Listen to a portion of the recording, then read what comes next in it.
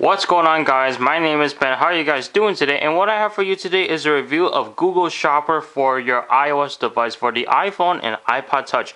Google Shopper is basically an application where it'll help you shop for things, but however let you find some deals at the same time. So for example, you may be searching for some equipment and you want to get it at a cheaper price instead of at $1,000 or something. Well, it will give you suggestions on resources where you can get those products for a lot cheaper. So let's take a look at the application itself. So here's the user interface you are going to be greeted with.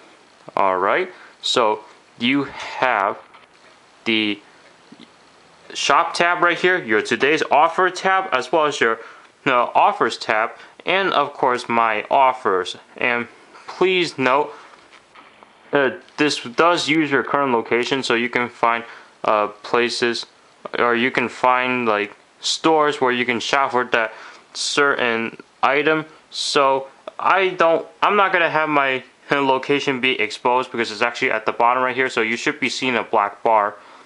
You won't be seeing that right now because I actually covered it. So when you guys see the tab switching, I'll just let you know that I'm clicking on that certain tab. So we have our scan button right here, our speak button, your history button, as well as the start button right here, as well as some settings over here. And you can have it beep when it vibrates, a locale, and then location, which should be blacked out right now. So yeah, you basically get some different settings right here, and we can just search for a product. So we'll just search for a random thing right here. So I'm gonna click on the search bar right here. Alright, so I'm just gonna search for a very simple thing. Let's search for iPhone. Ooh, if I can spell it right. Okay, there we go. Alright, so as you can see, we got iPhone right here, iPhone 4, 3G, 3GS, etc. Okay, so as you can see, you have like some results right here, and it gives you the price of the device itself and the source that you can get it from. So in this case, we got Amazon, Best Buy, Apple Store, 4 sellers, Brick House Security, doesn't matter. Oh, that's actually a spy stick, so that's not the iPhone.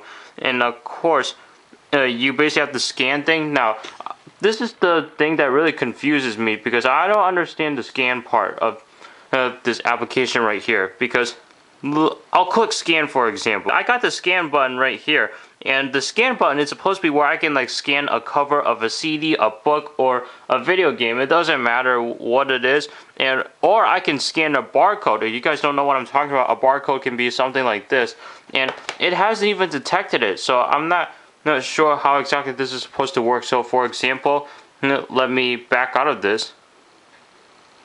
Okay, and we'll go back to scan right here. Alright, so I got a PSP video game right here, Sonic Rivals 2, and I'm just gonna try to get the whole thing in frame. I can't even get it in frame. But let's say if I just check out the barcode right here. Where's the barcode? The barcode's right there. Now, you won't be able to see right here, but this is image search hasn't found a product. Yeah, try the cover of a book, CD, DVD, or video game. Now, I can't really show it very well because of the camera angle, but as you can see, it's not searching, and now it says sorry, image search didn't recognize any cover art. So I'm really confused on how this feature of the application is supposed to work.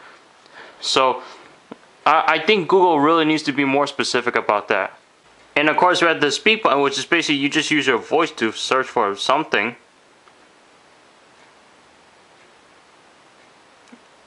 And it does take a while to load sometimes, but that's because I'm on an older device, so just give it some time here. iPod.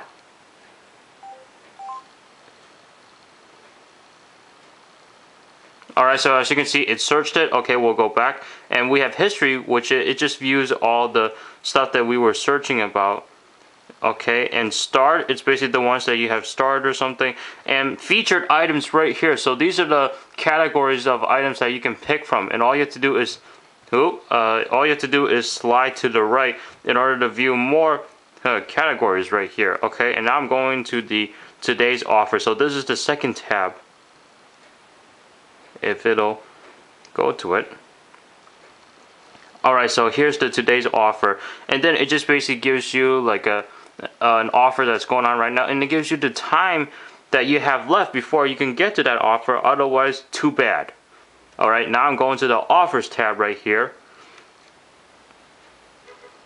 And as you can see, it gives you like some offers of some places right here. So you can have play, eat, which is basically restaurants, or you can have all at the same time right here. And of course you can pick a different location, such as current location, New York City, etc. It just gives you other cities. And my offers, okay, this is what you have to sign into your Google account. So overall, what do I think about this application?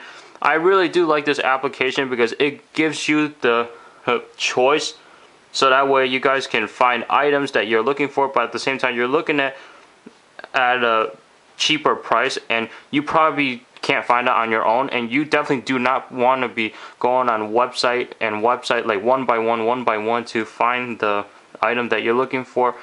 And Google Shopper will give you the ability to tell you what they recommend is the best place to get your item that you're looking for.